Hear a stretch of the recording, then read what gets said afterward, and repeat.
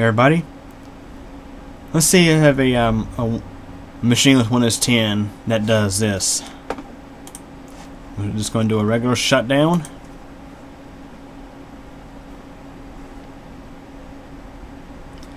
Of course, it's actually not off just yet.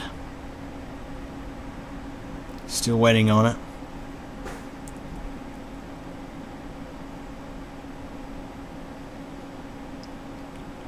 This is the same way that Windows 8 shuts down if you're doing, if you're actually shutting down and not rebooting. Part of the fast startup thing. It's common for people to accidentally unplug their computers. Let's say if they're getting ready to take their computer somewhere, they'll accidentally unplug it and think it's off because the screen's blank. Okay, the machine should shut off here shortly. Okay, there we go.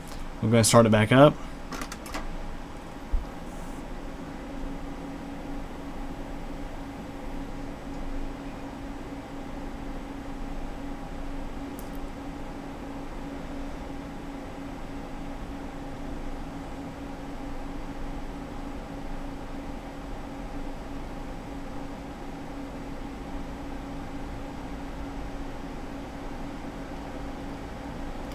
And you get stuck with this.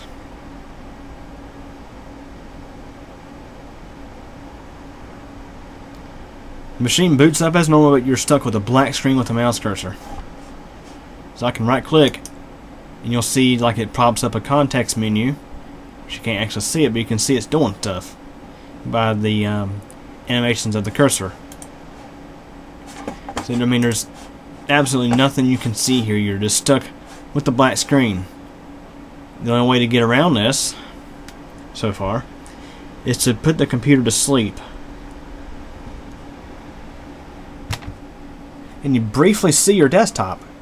Flash before your eyes and the machine goes to sleep.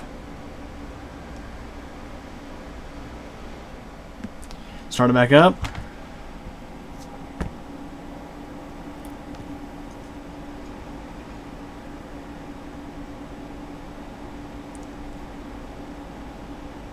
Okay, my monitor's okay. I thought it was my monitor, but okay, we're back. Now we finally have a screen.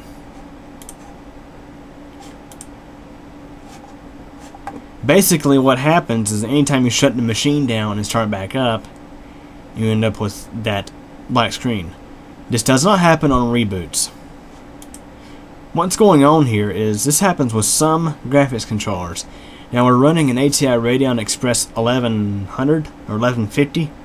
Graphics Northbridge on this machine, and it unofficially didn't. I mean, it didn't officially have a driver for Windows 10. There was a workaround to actually get a driver. You can do a simple Google search and find information, but we had this minor little issue, and I think this happens with some Intel-based graphics solutions as well. A workaround for this is to go into your control panel. Now, if you're still using the Windows 10 Start menu, you can search for Control Panel, because they desperately want you to use settings instead. In the control panel, we'll go to power options, and I'm going to set this to high performance while I'm in here. Now I'm going to select choose what the power buttons do,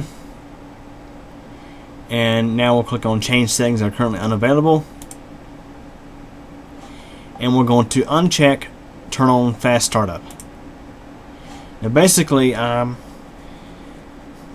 this is what makes Windows 10 boot up so fast. So it will take a little bit longer to start up, but we should be able to boot the machine up from a cold start and not have this issue anymore. So we'll select Save Changes, and let's try this again. We'll shut down.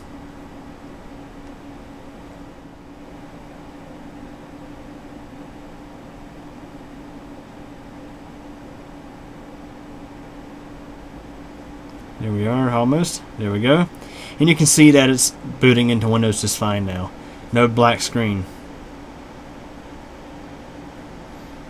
So apparently the fast startup process seems to have some conflicts with some older graphics controllers.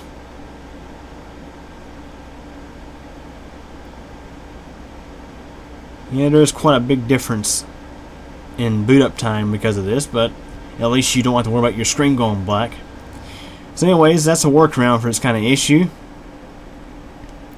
Any questions or comments? Feel free to ask, and thanks for watching.